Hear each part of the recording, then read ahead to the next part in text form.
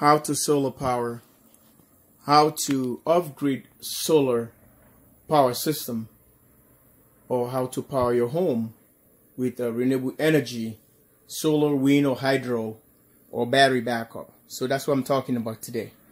So you guys can see the Ford Focus batteries are gone, and now I have the LG Chem. This one's running up to about 60. I can charge them up to about 66 volt on for 48 volt system for these guys here, the Outback. So, and the 24 volts, you guys have seen the twin towers here. It runs on these twin towers. Okay, so 600 amp hour.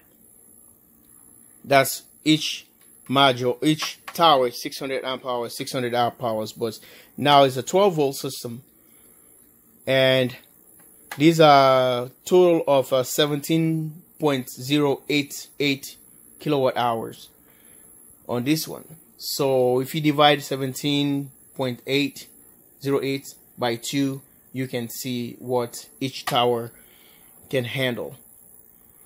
Okay, so it's 8 modules here.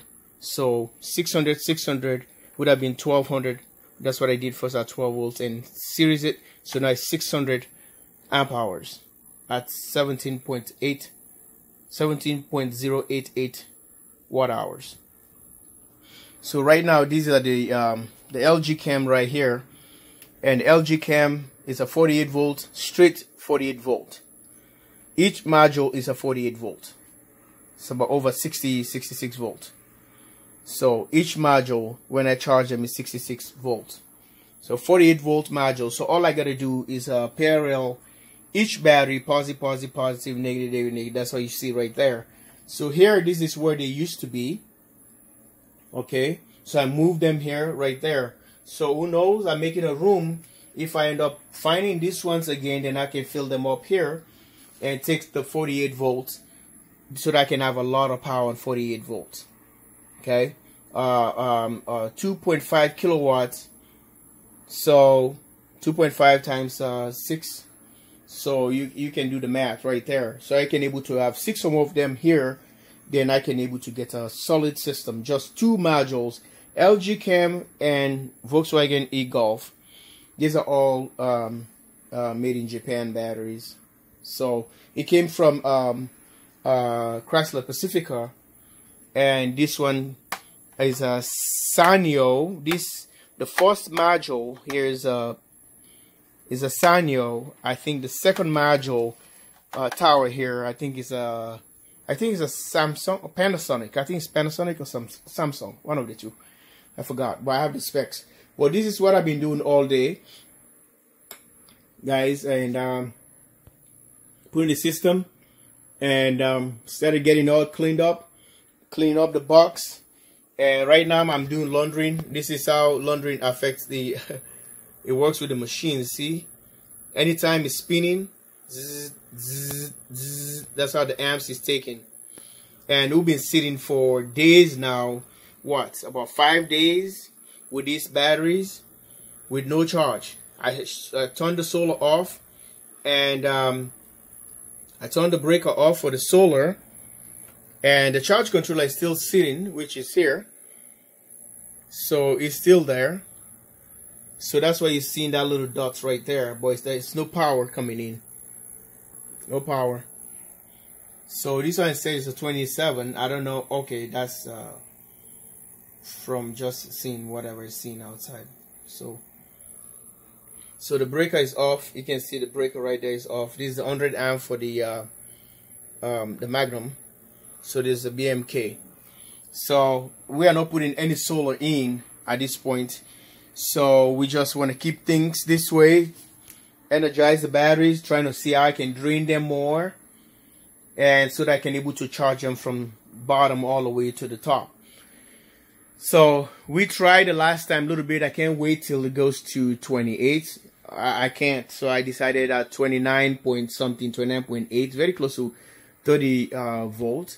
So I charged them, but it took almost about 200 amp hours. We have to return back to the batteries at that time for just about 3 days. So I want to see how far we can go with this, and since I'm going to be home, if I can able to let the system go all the way down and shut down by itself and fire it up again, which it's not that good, but I just want to see how I can bring the batteries down and start them up all the way, charge them to the top, you know, like balancing them in search, and see what the system can do all towards that. Well, anyway, I'm gonna show you. I'm gonna turn the breaker, the disconnect on the side here for the 48-volt system. And what we're gonna do, I haven't set up the this one yet, so I can fire up the breaker that's on the corner here. So just to show you that the batteries are hooked up. Okay, we got the batteries going. So I have to throw the breaker now for this guy, which is gonna be on the corner right there. So get it all go. I already wired it now. It's just a matter of putting the breaker and get it on. So we're sitting here, and that's why we didn't power up the one of these things yet, because I want to make sure everything is done before it's gonna all power up. Okay, so I got a lot of stuff that I disconnected last time, so it's just a matter of getting them all connected again, then we can go from there. Like and subscribe. JW Solar USA. Thanks for watching. Alright, let's fire up the inverter again. See, it's on, and the hub, sorry, the mate and the hub is on. So I have to hook up that FNDC. When I hook it up, then it's gonna start giving state of charge, and you can see whatever it's saying right there. Batteries are sitting, they've been sitting for approximately a year and a half or something, and they're still sitting at 65.2 volts. Since we started building up this entire project to the magnums, and pretty soon you're gonna see this guy started going into search mode. You can see pulsing soon. Yeah, like and subscribe. JW Solar USA. That's what he does. He's going in search mode. Now he's doing it now. See the light blinking? It's on search mode. So right now you can able to produce power right away on these batteries right here. That's sitting right there. Okay, running purely 48 volts. Thanks for watching. Like and subscribe. JW Solar USA. Let's power back this thing off here. I don't like the left opening.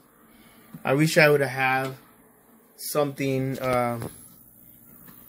right, so it's kind of strenuous how things are here, but it opens on the left, and can't open that widely because that inverter is going to be hitting the wall, and it's already wired, so I have to be very careful to keep on jamming the wall. But when I close it and done with it, I don't have no business of getting in there anymore. So that's what it is.